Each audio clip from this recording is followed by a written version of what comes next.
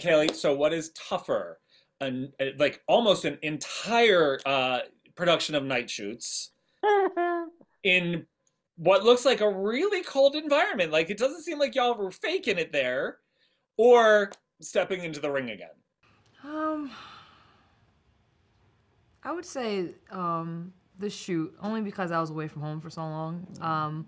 But they're both hard in their own right. I mean, the obvious would be, getting punched in the face. But boxing is so mental, and you have to be mentally prepared. And even when you're mentally or prepared for whatever it is, you have to be so present, and you have to switch things up. You can have this, like, we'll have a scene, we'll get to set, and they'll be like, we're changing the whole thing. You're like, wait, what? But that that has actually helped me with acting. So I think this shoot was pretty tough being away from home. But we were all in it together, and it was such an adventure. And even the hardest of days, it's something I wanted to do. I wanted to do the best I could with this. So yeah, I don't particularly want to get punched in the face though. But if Kaylee ever decides to completely commit to acting, I'll just punch her in the face, and then she'll feel right at home. Right at home. I'll let her. Yep. Yeah, bare fist and all.